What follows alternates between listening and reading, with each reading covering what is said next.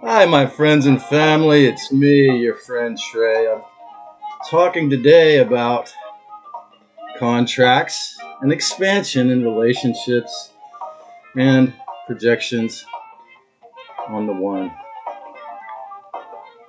When you have the eyes to see, it is obvious and apparent through the power of name signatures. You sign your name on the contract, the semantic power of the word or anonymity. Most souls in flesh suits these days, for a very long duration since up till now, are still in full obedience and acceptance of a completely contracted reality. Nothing wrong or abnormal about monogamy or sacred heterosexual union, friendships and loving business partners.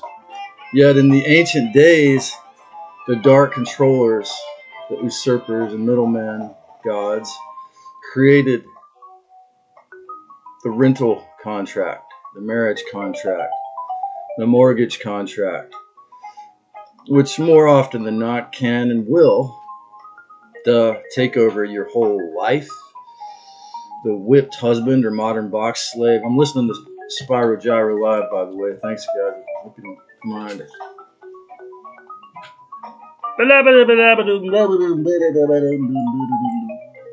How dare I? You might ask. You just see my white ass all alone in the forest or in a box. I could just as easily get married to this structure if I did what I wanted with it. Keep it all nice and clean and shit. I don't want to be around sexual misery programming, anti-heirogamic style of cube everything, no.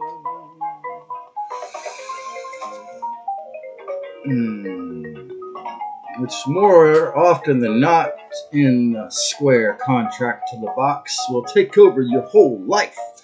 The whipped husband or modern box slave. Just like religions and cults, many people hide in relationships. Good-natured people, or they just don't want to deal with the rainmakers, what's happening externally. Many hands, easy work, they say, and responsibilities and financial or cozy sexual or otherwise codependent relationships. These seemingly cozy relationships can be, of course, deadly and treacherous in the end. Or the discovery of narcissism hidden in that person. The unwanted devil hiding in their details. When that other person, that covert narcissistic person appears all of a sudden. Or you become codependent with someone, and codependency can destroy your self-confidence and make you feel small. If there's not equanimity, if there's not understanding that we're all the same for real. Especially, I have had both of,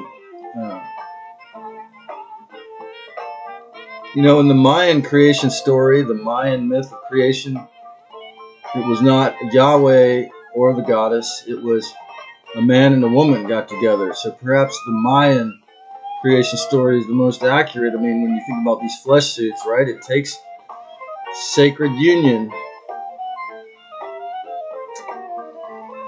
The great desire to be a self-made man and a tendency to appear needy because I suffered from covert narcissism myself when I was younger in particular, or being naturally empathic, attracting mothers to help me.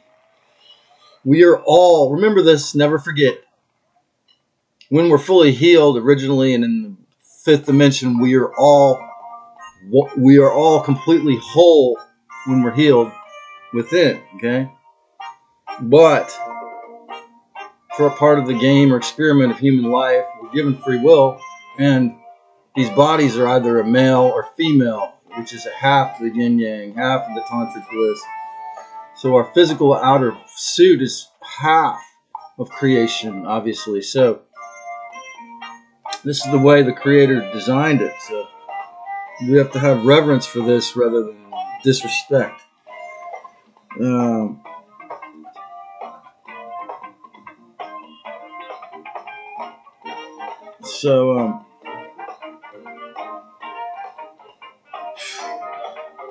friend of mine's husband just, did themselves in, and this was a person I was helping, and I wasn't aware of the situation, and so it was really intense and stressful. But this,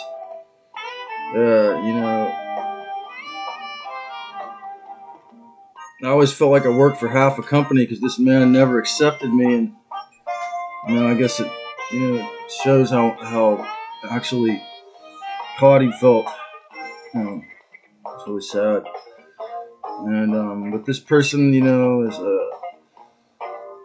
really into this concept, right, of the sacred marriage.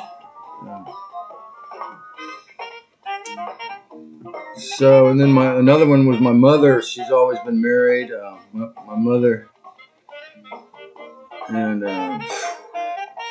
she married her second husband after my dad is a Vietnam vet, so it's pretty heavy.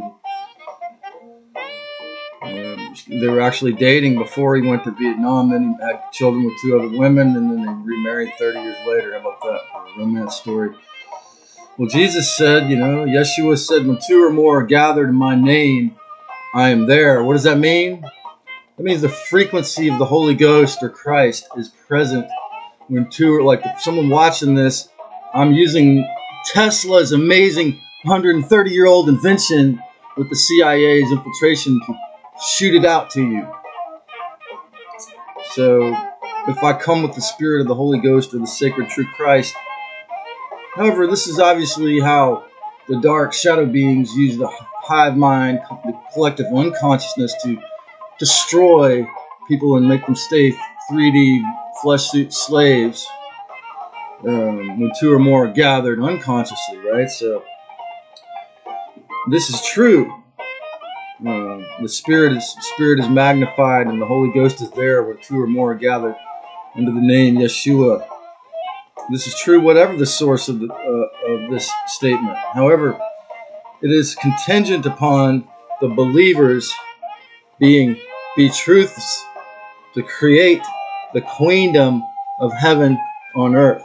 Okay, it's contingent upon those who are gathered to be in the pure essence of the Divine Mother. Okay, this time more gadgets and no fake God rulers. Okay, no fake middlemen, demiurgic gods in the way. No Anunnaki gods to tell you what to do. Obviously, no man is an island, right? I would perish if I don't have a woman or girlfriend in my life eventually, okay? And we need relationships to grow. Now, codependency is simply financial or energetic vampirism. Go on both ways, vampire cord. Not to intentionally or narcissistically abuse the other person or push over Pollyanna kind of person. Like, it's very rare that a codependency is not abusive, is what I'm saying on a subtle level. But people do this because they love you just to survive, or you love them, you help them survive. This can cause great stagnation. How about this? The saying, my better half. A married person says, my better half. That's a really sick program. What the dark ETs want is to siphon your energy, as I've said 105 times in these videos. And they want to do it in a permanent, loose feeding drip, which is what a narcissistic relationship can be. They get, every time you have those fights, they're feeding system. What could achieve this sick, nefarious goal better than this contracted acceptance of the black robe controlled idea that you are half a person. When obviously that's true to reproduce, you need that other half. Half a person can never grow up psychologically. A traditional marriage is just a mind control program if you believe this trash that you're only half a person. So vast, it takes their entire life. It's a mind control program that takes over their whole life. That woman or man is controlling them their whole life. Okay, that's a sick psychological program. See my video, My Mind Control. One of my first videos was called My Mind Control. It was Motown, and it's about how I used to believe love was an obsession as a young man. The funny thing about this is, when I was becoming obsessively infatuated with women and putting my foot in my mouth or my heart beating on my sleeve to ruin it, you know, because I'm a double Pisces, I felt like I had these superpowers because Hollywood had trained me to think that when I'm in love or infatuated, I'm Superman. And then I felt like Superman. So then I realized I have to use the power of discernment in Christ to summon the energy of true love whenever I need, every day if I want to be real with myself and socially. It's funny, right? I was a stagnating hermit for many years after that, codependent for longer. These are not answers, okay? The answer is to take, if you form partnerships, you have to have equal respect. It's essential, okay? This is why a lot of people I know have businesses with their spouse or their best friend, but they don't hire people that they don't respect. In the modern Aquarian era, this is the way it's going to be, not the boss and the slaves. The answer is to form partnerships not on or under the table, but in the spirit, and trust yourself and the other. You'd never let somebody in a black robe arbitrarily send the relationship to a hell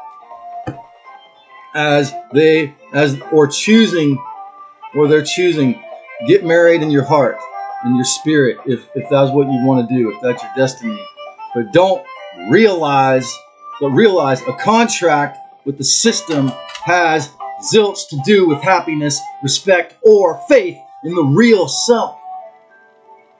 It is faith in the demiurge. My friend Nick, he told me when he was married, he put the marriage certificate by the bed when they were going to do the sacred act. I'm like, that's a heavy mind control program. They put it by the bed. Instead, know if the relationship is real, nothing can take it away until the divine or you or that man or woman chooses to create partings. Thus, in essence, you can begin to reject codependencies, particularly with narcissists, or at least try to stonewall rather than have verbal cussing each other out all the time. As you know, it will be or become rotten. Did you ever become a Lord of the Rings who was able to disappear because you were a normie in society, because you were married, you could disappear? That's what that movie's really about. Did you ever think about that? It is up to you to cleanse, demold, or keep your relationship and your communication. No one else can do that for you. I gave my dad this little thing when I was a boy. It was a little plaque, and it showed a bird with its reflection on the water, and it said a parent's gifts to their children are to have roots and wings. And he loved it. And versus, compare that idea to the cage of narcissistic codependency, or what they call the ball and chain of marriage. Okay, and truly, within expansive relationships, you might often learn that most contracts in the Saturn Moon Matrix Box system are corrupt, satanic facsimiles of the soaring, healing, and helping that you will feel in a true heirogamic partnership. Everyone possible in a true heart-centered, goddess-ordained partnership. In this situation, you will grow. You might even get your wings back, but you might even grow your wings back. But if you lean on them and let them do it for you,